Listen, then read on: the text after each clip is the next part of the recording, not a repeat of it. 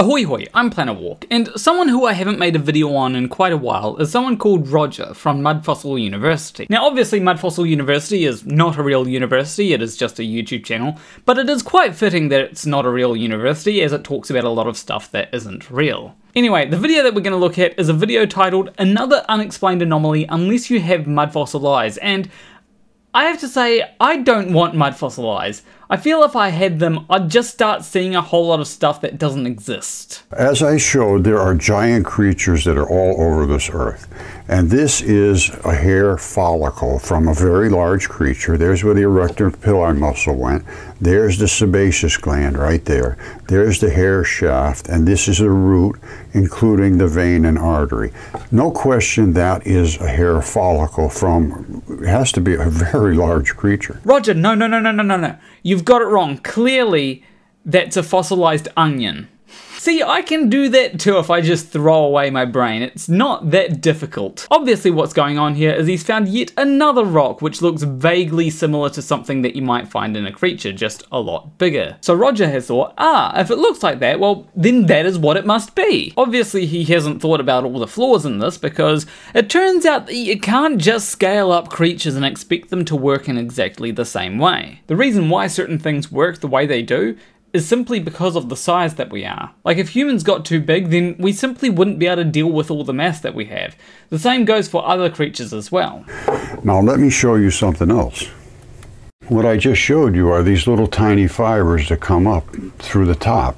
And there's where the anthesis is right there, which makes your bones attached to a tendon, and then it goes to your muscle so you can move your bones around. Wait, that wasn't what you just showed us. You were showing us something that you thought was a hair follicle. What does that have to do with muscle tendons? Like, did he just randomly forget about what he was talking about and decided, oh, I think I was talking about muscle tendons, so let me talk about that. And here I thought sometimes my videos were a little bit too scatterbrained and disjointed.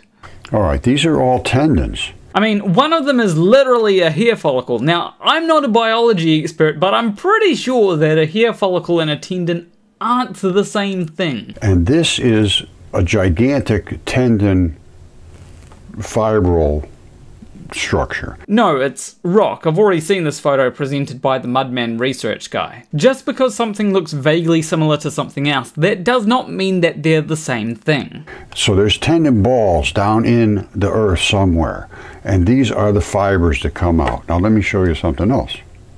Okay, what I want you to pay attention to is that is the tendon anthesis I showed you with the ball and all those little straps coming up. So don't forget, there's the ball with all the little straps coming down that attach to the ball.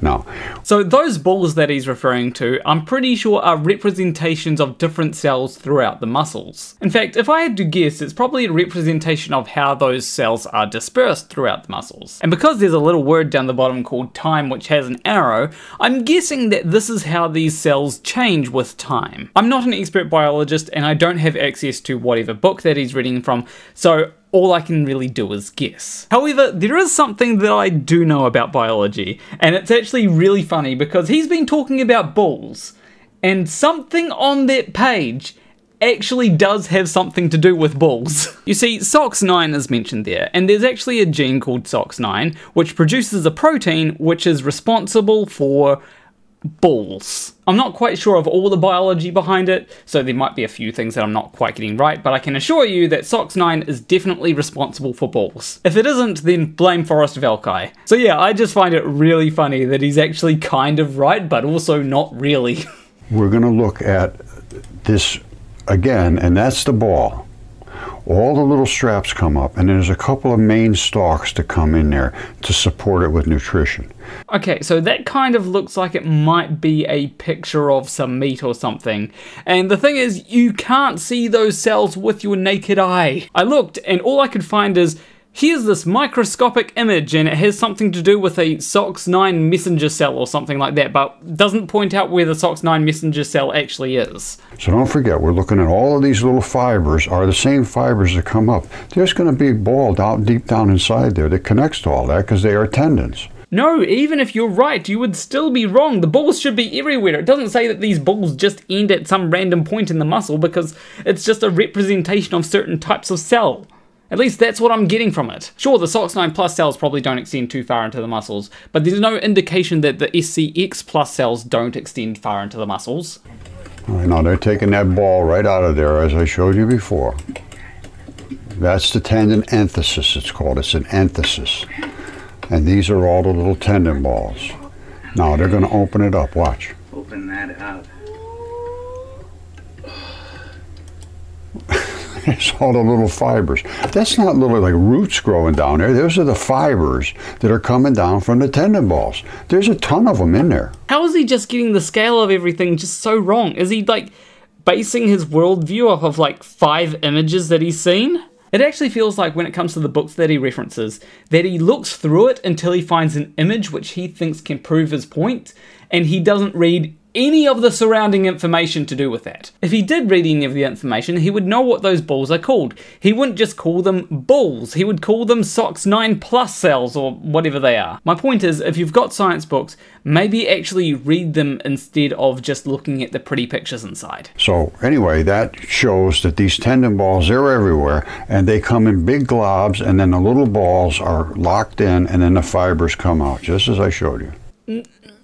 No, that's not how any of that works. Like, he's saying that there's balls within balls, but like, his pictures didn't show any of that. He's just making stuff up now. Is he just trying to see how far he can push his ridiculousness until his audience goes, actually, sorry, Roger, you've lost me with that? Because I can assure you, ridiculousness is not the way to do that. Saying something actually sensible would completely baffle them. Right, so this is the video John Hernandez sent me. He says, take a look at it, see what you think. These are the little tendon balls, and that's the cap of the tendon enthesis. And below there, right out of here, would have been the stalk that comes out. Isn't the tendon enthesis just where the tendon attaches to a bone? It doesn't necessarily mean that there's a cap or anything there. It's just the site of attachment. Also, one of the things I find kind of funny about Roger is he'll say, oh, that thing looks like this thing, so they must be the same. And you can go and say, but this thing has a thing that that thing doesn't have. And then he'll say, but it's missing from that thing. That's why it's not exactly the same. That is one of the reasons why he's basically able to say that something looks like anything he wants it to look like, really. That's where the stalk would have come out. You see, you can actually see the hole right there if it wasn't for his fingers.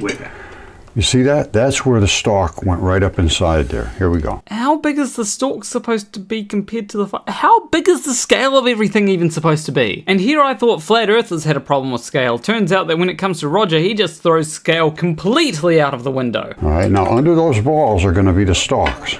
And there should be a couple of main stalks. Okay. So here they go. It opens up. Open that up. All right, I'm going to stop real here and there because it only takes a second for him to see this. You see that? That's the main stalks right there. And that's where the main stalk came running out. Watch. You see these ones here? That's the main stalk, and there's another one. And these are the little fibers. Then why is the hole so big if the stalks are so tiny?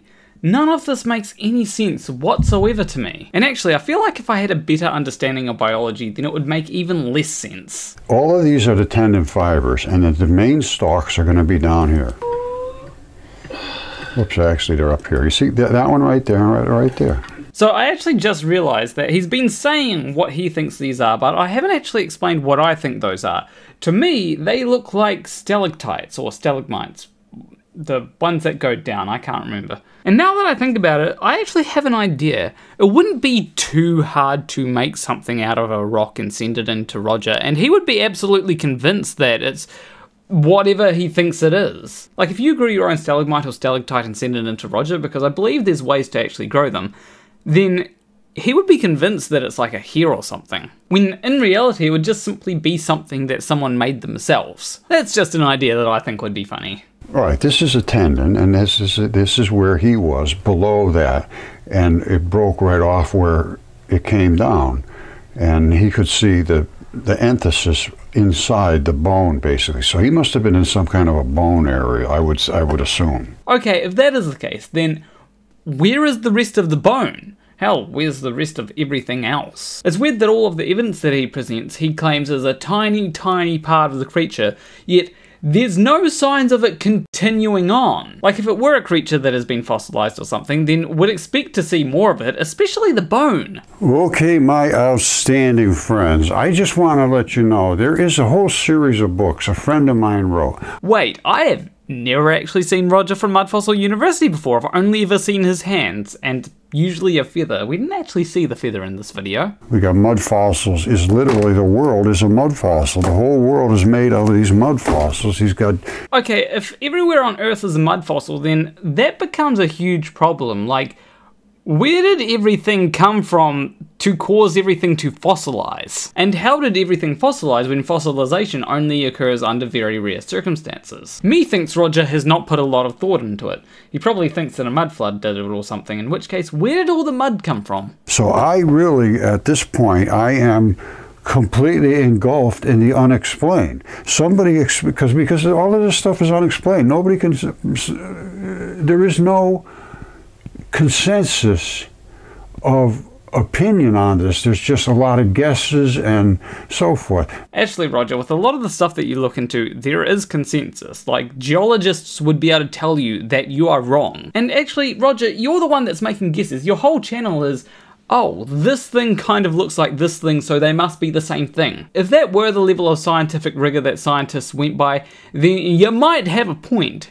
However, it's not. There are tests that the scientists do to make sure that they are right in what they are thinking, and then other scientists will come along and make sure that there's nothing funny going on. And the reason there's no consensus of opinion is no evidence. They won't examine the evidence that I am presenting, which is physical evidence, DNA tests, CAT scans, all of that stuff. I've shown it all over and over and over, and this stuff still remains unexplained, and it will always be unexplained because they won't look at what the explanation is. Except there's two problems with that, Roger. You're trying to explain stuff that has already been explained, so there's no need to try and explain it differently. And secondly, a lot of what you've done is wild speculation. So even if you're right about the DNA testing stuff, a lot of the wild speculation that you've done diminishes your credibility on that. If you only stuck to stuff that you were able to confirm and had other people come in and check it, people might actually take you seriously. Of course, they'd be able to point out the issues and tell you where you've gotten things wrong, but they'd still take you seriously for a bit. And again, I keep saying this over and over, this will never not be correct.